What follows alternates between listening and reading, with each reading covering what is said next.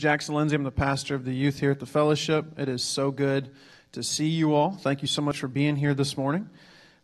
Today, we're going to be talking about deliverance or development.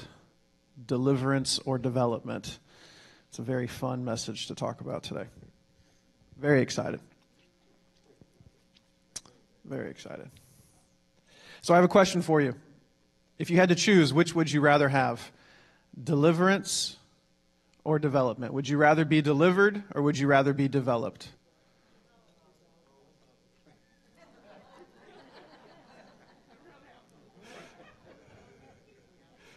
A lot of people started off saying developed very quickly.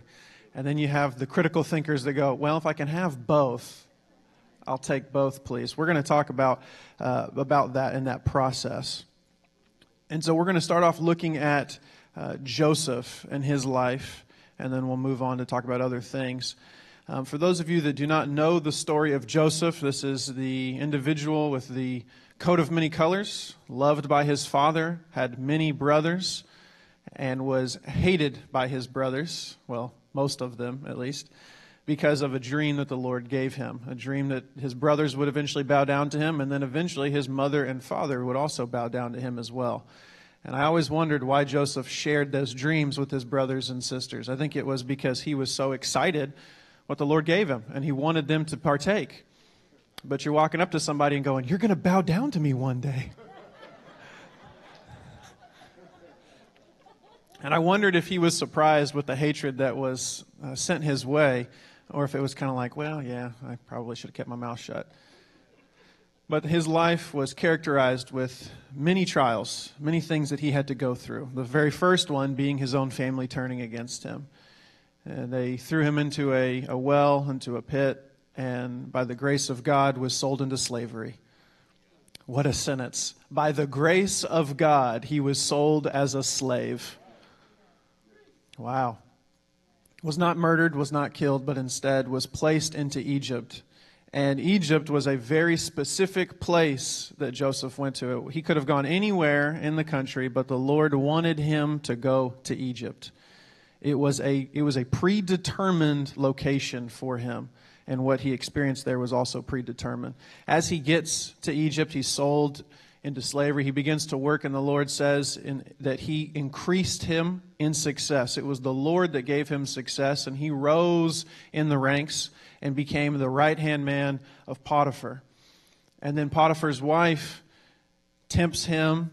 He does not fall into it. He runs out of his clothes almost, leaves, and she has the evidence saying something took place, but it did not. Lied on him. He got thrown in jail. And while he's in jail, two people in jail, the cupbearer and the baker, both have dreams. And I've always wondered if Joseph was a little timid to mess with dreams again. That's what started the whole process in the first place. But the Lord gives him the interpretations of those two dreams. One says, in 3 days' time, you're going to be reestablished.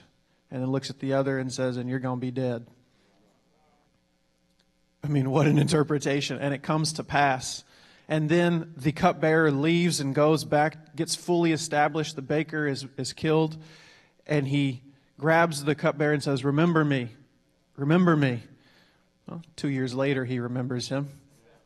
Sits in jail for a whole long time. And I've always wondered, what was he doing in there? Well, the Bible says that he once again rose in success, even in jail. The guards started to love him and to tend to him, and he started making decisions. And I've seen movies like that where the inmates start to do well, and they're starting to make calls and telling the guards what to do, and they've got special pull, and some of the guards are even afraid of some of these inmates. But in this case, it was the Lord that rose him. Everywhere that he went, the Lord blessed him. Even though he's going through very, very, very, very hard, difficult trials, the Lord was always there. And I think what sustained him throughout his entire process was the dream that was given to him. His parents and his brothers had not bowed down to him yet. So I can continue. Even though I'm in jail, I still have the promise that you gave me as a child. And he's able to continue and push on and worship the Lord and serve him in every area of his life. Then getting up to the interpretation of Pharaoh.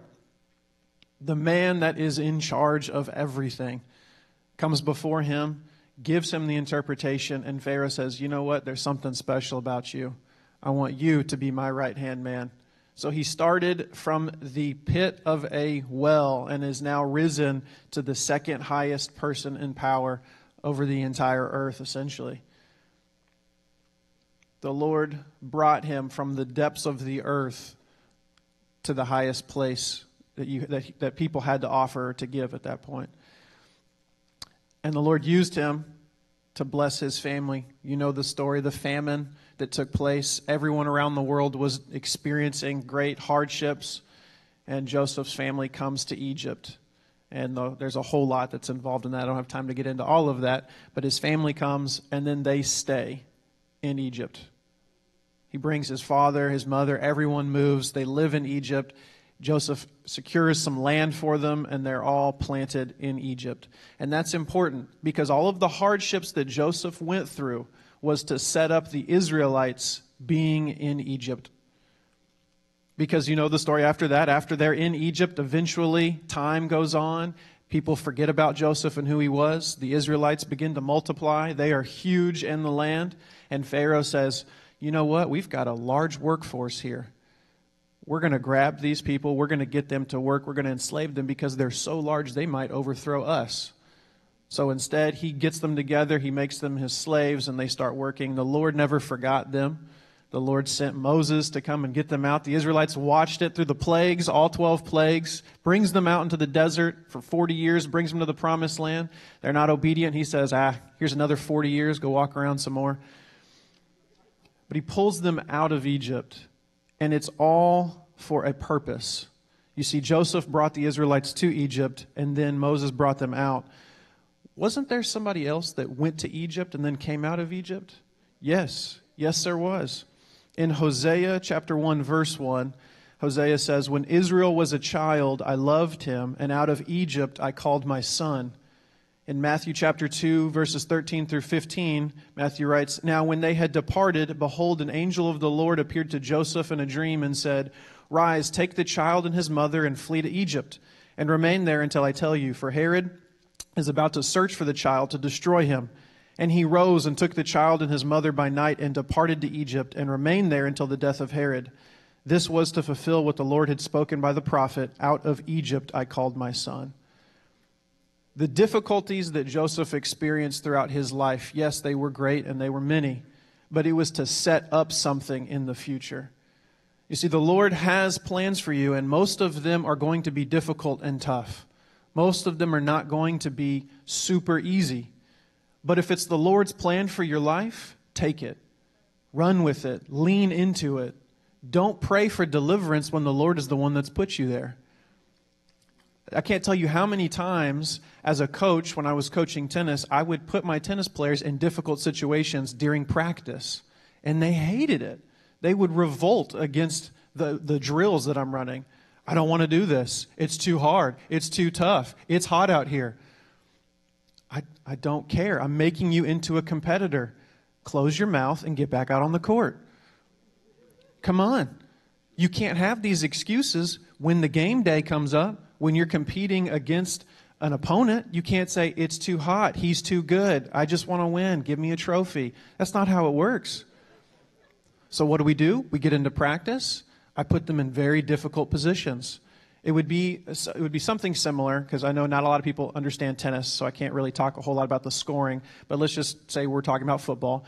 And it would be like looking at my football team and saying, okay, what we're going to do is we're going to play an entire football game, but you're going to start the game off 0 to 40. The other team has 40 points. And we're going to start that way. All right? And then at the end of the game, if you don't win, there will be a punishment. You are going to have to run 5 miles. So you can imagine, most of my tennis players are very upset at this point. What are you talking about? But I was trying to show them that when the day comes, there is going to be a day where you're going to be behind the 8 ball, so to speak, and you need to have that strength internally to press on. Joseph had it. Jesus experienced it his entire life. You will experience it as well. I had one tennis player and his sister that were playing in the district tournament. They were down in the first set 0-5. And if you know anything about tennis, if they get one more game, then they lose that set and they got to go into a second set.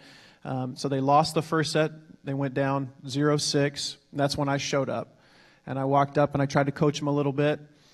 And they did okay. Kind of like, sure, I just don't think I can do it. I left, talked to some other people, came back. They were now down 0-5 in the second set. They are like on the edge, on the verge of losing. So I walk up and I get the score, right? I'm like, what's the score, guys? Oh, we're down, coach. How bad? They didn't want to say. They told me. And I was like, oh, that is bad.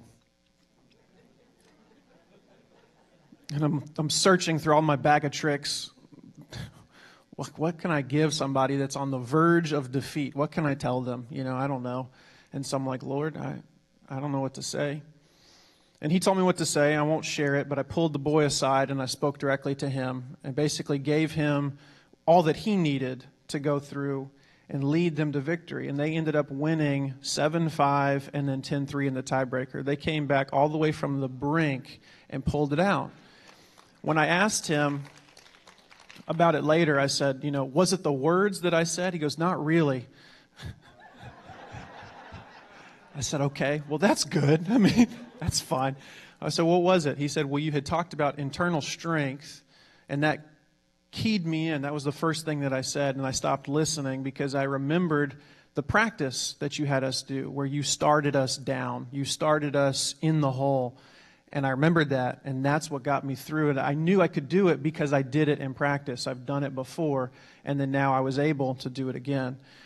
The Israelites didn't seem to have that same inner strength when they were in the wilderness. It seemed like every single thing they came to, it was, God, help us, God, help us. And he would. And you would think that people would learn that after a time. When they come to the promised land and they see the giants, you would think they would say, God, help us. But instead they said, let's go back to Egypt. Let's go back to slavery. I mean, I'm amazed that the Lord led them with a pillar of cloud and a pillar of fire through the wilderness. I mean, they can see him. He's right there. There's some of us in this room today that would say, I would love to be able to just see him. He lives inside us now, so that's even better. But, I mean, you can point to it. That's him. He's right there. And when that moves, we move. When that stays, we stay. When they're hungry, he gave them food. When they were thirsty, he gave them water. When they were being attacked by serpents, he healed them. I mean, it's like every time they cried for deliverance, he delivered them. But they didn't get the next part, the development aspect of it. There was no internalization of what the Lord was doing. It was just, I'm living my life, and when I run into issues, Jesus, help me out. I mean, Moses was being developed. He was spending time with the Lord. And that's where the development comes from. It's the waiting on the Lord. It's the spending time with him. The little things that happen in your life, they're going to continue happening. The big things that happen, they're going to continue happening. We went to a graduation on Friday, and they were talking about this class that's graduating. When they were freshmen, they ran into Hurricane Harvey, and then they had a global pandemic, and it's like, wow, all the things that they've had to experience. And that stuff's going to continue. I mean, India is suffering with crazy amounts of COVID issues, and then they had a cyclone, and I mean, the Philippines have experienced tsunamis, and it's like the earth is going to continue throwing stuff at us that we can't handle, right? That's not going to stop. But where we need to be is we need to be pressing in to the Lord. This right here, this is where we get our strength from. This is not a Bible. My Bible's name is Jesus. And when I read this, I'm meeting him. When I sit and I glean from this, I'm learning him. I'm spending time with him. Our relationship is strengthening.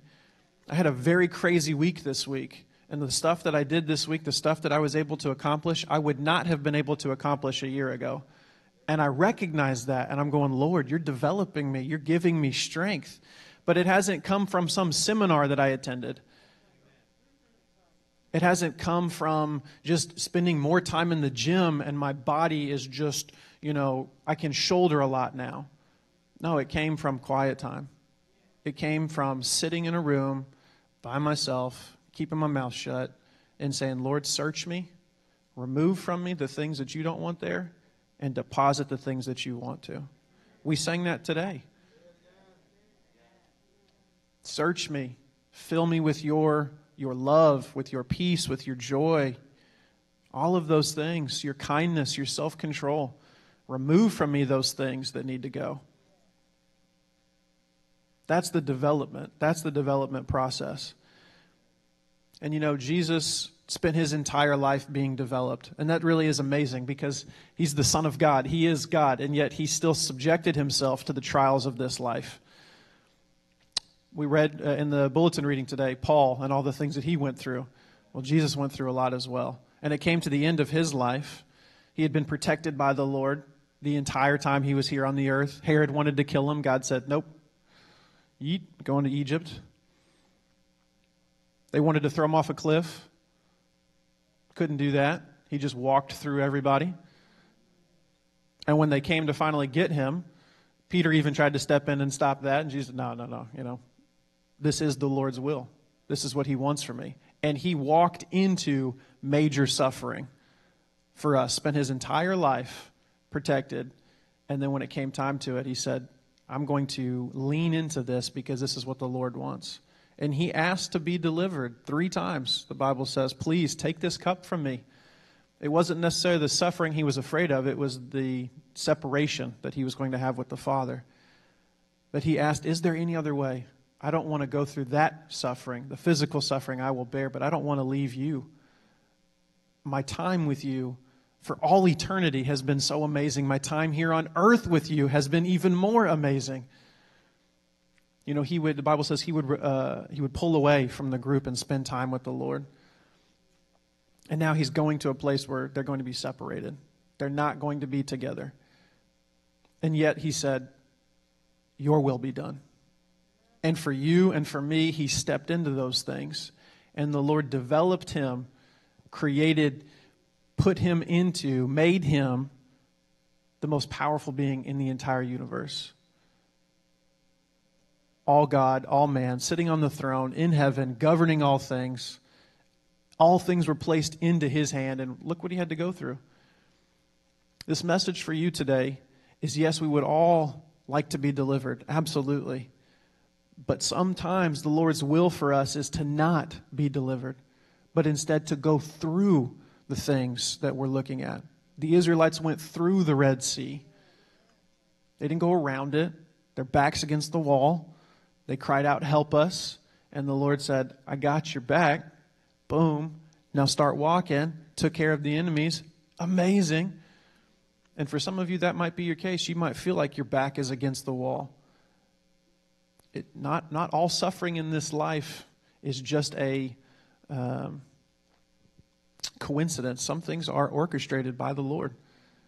He brought Joseph into Egypt to later say, I took Jesus into Egypt and brought him out of Egypt as well. I mean, that was hundreds and hundreds of years later. The Lord was setting up something so that way no one could just say, it was a coincidence. No. And you could very well be in a situation right now in your life where the Lord is doing something for you, in you, through you, for someone years to come. The things that he has you to do now may not be for now. They may be for 10, 15, 20 years later.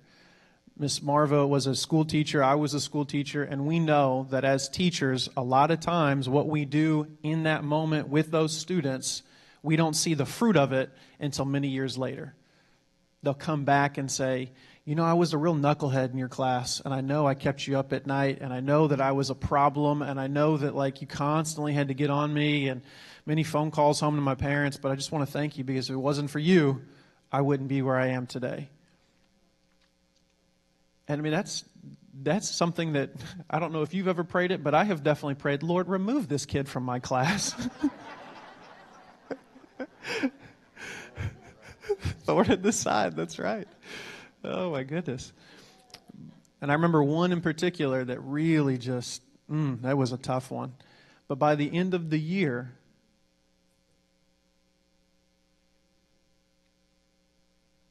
the last day of class, I said, hey, man, I'll see you later. He said, I'll see you later. And he turned and he looked at me and he said, Dad,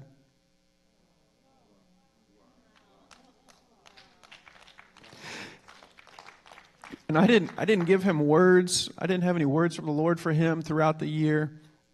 I didn't do anything special. I didn't pray for him and, his leg grew back or something, like nothing weird like that. But instead, I just decided, Lord, I'm going to love this kid like he's my own kid. I'm going to discipline him the same way, too. I mean, there were some rules and things I couldn't, grab the desk boy. I couldn't do that. But just that love, right? And the everyday showing up. And it taught me, it helped me. While he's being changed, I'm being changed. While he's being ministered to, I'm being ministered to. And so these thorns that we have, they keep us on our knees. They keep us closer to the Lord. And if you've ever said, well, I just don't feel him, maybe you haven't lived enough. Maybe you haven't put yourself out there enough. Because what keeps me coming back now is the love that I have for him and the love he has for me. But early on, what kept me close to him was because I was like a little child trying to walk and getting ready to fall. So the hand comes out and he grabs my hand and stabilizes me. All right. Thank you. Okay, now let go because I got this. So don't be afraid of the things that come your way. Don't be afraid of the things the Lord puts in front of you. There are things that we do need to be delivered from. The Israelites did have things that they asked for deliverance, and the Lord delivered them because they were the enemy coming against them. And so it is a very fine line that we have to walk. Lord, are you doing this? Or is this an attack of the enemy? So not everything is the devil. There are some people that it's like, it's hot in here. I rebuke that thermometer in the name of Jesus. You have legs, go turn it up,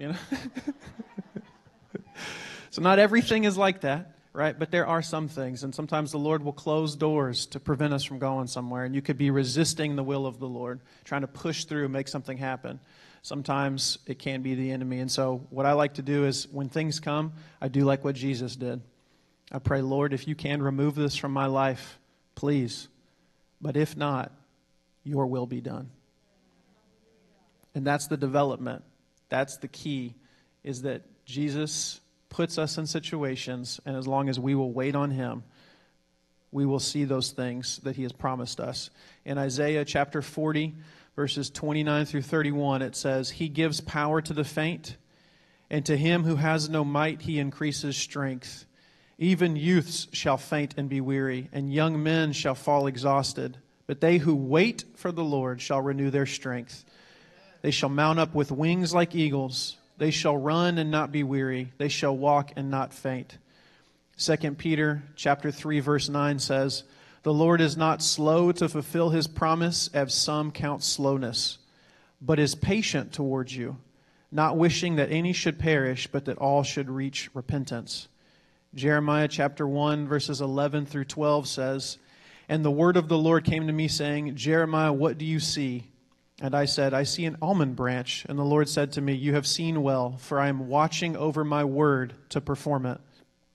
Luke chapter 3, verse 15 says, as the people were in expectation and were all questioning in their hearts concerning John whether he might be the Christ, they were looking for Jesus. They wanted their Messiah. They were expectant for his coming. And then in Psalms chapter 25, verse 5, it says, lead me in your truth and teach me, for you are the God of my salvation.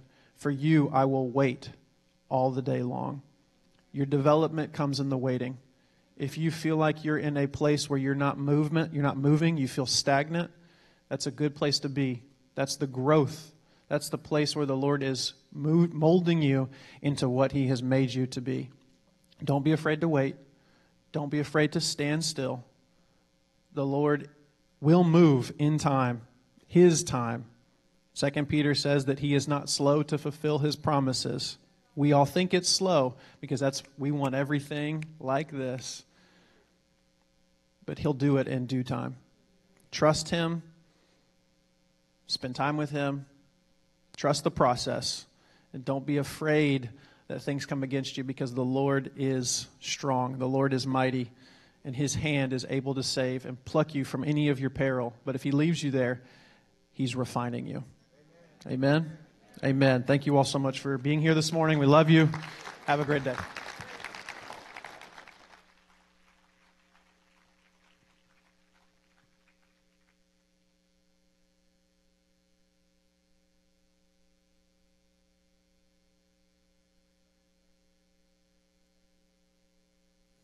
Thank you so much. Thank you. Thank you. All right. Thank you. Thank you so much. A good word. You know, I think that all of us here, we understand that word. Amen. We understand it.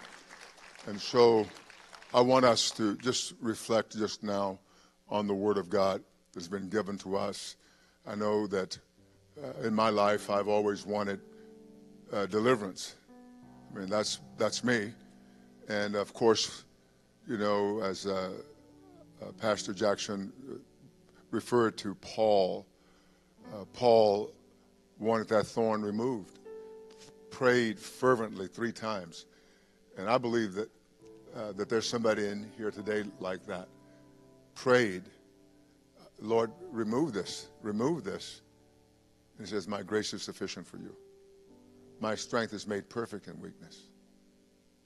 This is amazing. Joseph being such a great example, going through all kinds of hardships. Sometimes we feel like, I want the absence of hardship. I don't want hardship. I want the absence of it.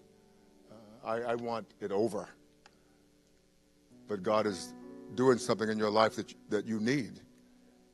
He is giving you more of himself. I love the scripture he quoted. I don't mean to preach his message again. But they that wait on the Lord shall renew their strength. They will mount up with wings as eagles. They will run and not be weary. They will walk and they won't faint. That's what God is doing. That's what God is doing in all of our lives, in one way or the other. And sometimes we fight the process so much. I know we do. His analogy, it's too hot, so we've learned to rebuke the thermometer. And we're always rebuking things, rather than saying, God, is this for me? Do I need to go through this? Oh, no. A young man said to me a number of years ago, he said he didn't agree with me at all, because he was saying God doesn't want his people to suffer. It's nowhere in the Bible God wants his people to suffer. He was wondering, what Bible was he reading? That's what this is about. Through many tribulations, we enter the kingdom of God. What a timely message for all of us. And I want us, those of us who need to recalibrate, I want you to recalibrate this morning. Just allow the Holy Spirit to minister to you. Just allow the Holy Spirit right now to minister to you. And those of you who don't know Jesus, you need to know Jesus. You really need to come to a place where you can yield yourself to Jesus. All that we are doing here today is about Jesus Christ. It's not about trying to get over in this world system. So it's about coming to faith in God through Jesus Christ. And so I want us to do that today. Just reflect today. Maybe you're already a believer and you say, well, I'm a believer, Pastor. But what are you believing? Are you really believing God's going to make you into something more powerful? God's going to work in your life and cause you to be strong and a good representation of who he is? That's what God wants. God doesn't just want you to be just somebody who is going to a church on a church pew, I was going to say, on a church seat. He wants you to be a good representation, a representation of who he is. Are you like that? Can you surely say, that's who I am? That's who I am. Can you say that? No, you can't. Maybe you can't. Maybe others can. But what if you're here today and you say, well, I don't know Jesus Christ. This service is for you. This service is for you. A few weeks ago, somebody came to church. They came here. It was the first time in a long time they'd gone to church. They were invited. And from the very beginning, everything happened perfectly. I don't want to give you too much information. I don't want to give the person's identity away. But the same, Pastor Jackson stood up and said some things. The person go, Our bulletin article, And the message that day was perfectly about his situation. And he left saying this whole service, he gave his heart to the Lord. when I asked if you want to be saved, raise your hand. And he later stated that his hand shot up. He thought it shot up on his own. He said, shut up.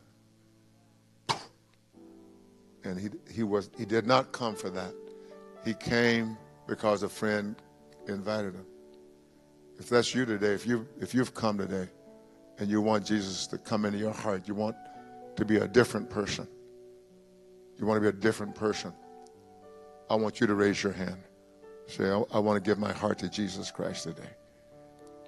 I want you to raise your hand if that is you today. If there's somebody online, you can raise your hand right in the chat.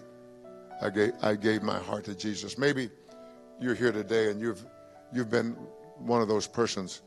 You rebuke everything. You rebuke all of God's attempts at developing you. You rebuke them. You always think they're from the devil. You know who you are. Maybe you don't want to raise your hand, but maybe you can just say, that's me, Lord. That's me. That's me. That's me. That has been me in my life. That has been me in my life. So I want to pray for you. For those of you who are online, firstly, we're going to just read the scripture that says that if you would confess with your mouth the Lord Jesus and believe in your heart that God has raised him from the dead, you'll be saved. For with the heart one believes to righteousness, and with the mouth confession is made to salvation. For the scripture says, whoever believes in him will not be put to shame. And so God will never put you to shame, but he'll save you, make you a new creation. This is what God will do for you. This is what God wants for you.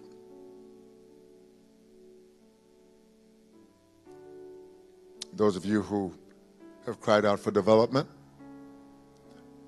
you're in a good place. But those of you who have cried out for deliverance, just deliverance, just deliverance, just deliverance, I want to pray for you, because God doesn't want to deliver you without developing you.